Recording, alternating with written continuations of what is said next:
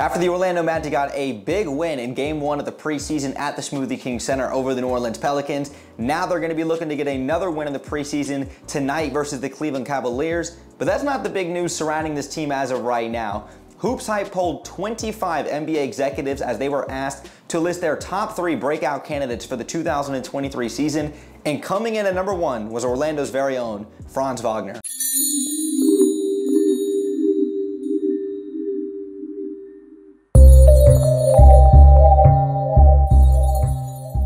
Now, I will go ahead and actually link down to the article below so that you guys can actually go ahead and check it out. But each executive, like I said, was asked to list at least 3 potential breakout candidates for the season, and coming in with 34.4% of the votes was Orlando's Franz Wagner. So let's actually go ahead and go down the list and take a look at some of the other potential breakout candidates that these NBA executives listed off. So at number 1, you had Franz Wagner. Number 2, Cade Cunningham. Number 3, Jalen Green. 4, Mikal Bridges. Number 5, Evan Mobley. 6, Shaedon Sharpe. 7, Jabari Smith Jr., who could have been a Magic. Number 8, Keegan Murray, and tied for 9th place was Austin Reeves and Desmond Bane. And I do think Desmond Bane gets a lot more of a larger role now that Ja Morant's going to be suspended for the first 25 games of the season.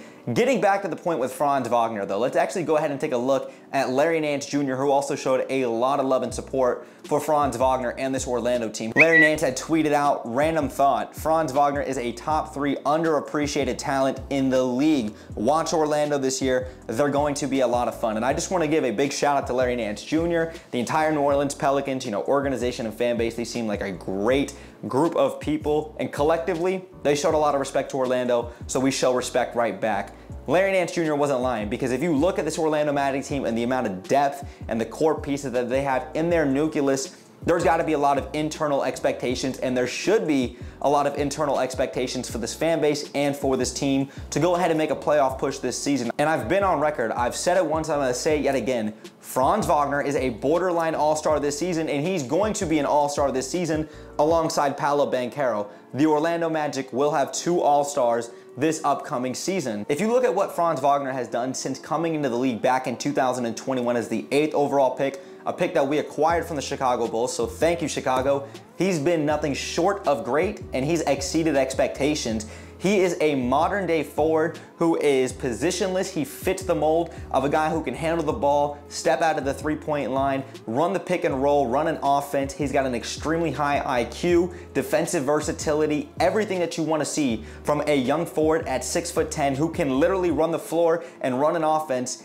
He is the modern day positionless forward that you want to see in today's NBA offense. And it's not just about what he did in his sophomore campaign, where Franz Wagner averaged 18, 4, and 3 on 48, 36, 84 splits.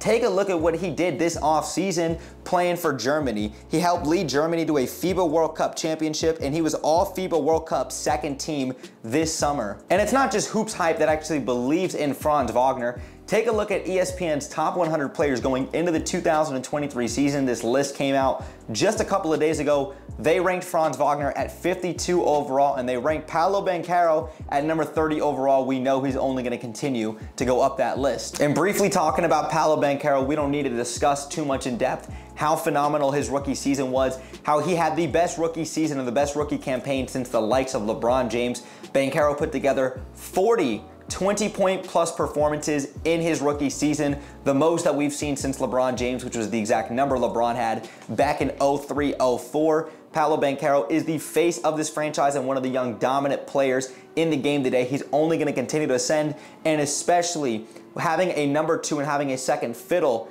with a guy like Franz Wagner, who has all-star capabilities and will be an all-star.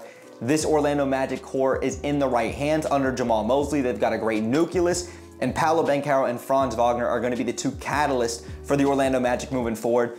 Just want to give them a big shout out, man, because expect big things from them this upcoming season. And the last thing I'm going to say to wrap up this video is that if you guys did not see ESPN had actually disrespected the entire Orlando Magic team as a whole. I won't tell you exactly what it is, but I did make a video talking about it, so if you guys want to go ahead and check out that video, I will go ahead and link to it up above so that you guys can go ahead and check that out. But Magic fans, thank you guys again for sticking around throughout the whole video. If you guys enjoyed today's video, make sure you guys go ahead and drop us a thumbs up. It takes 1 second and it helps me and the channel out tremendously.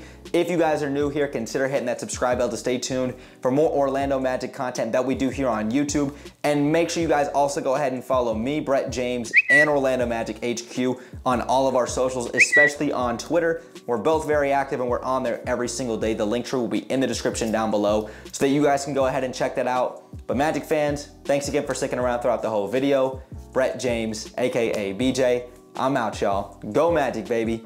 Peace.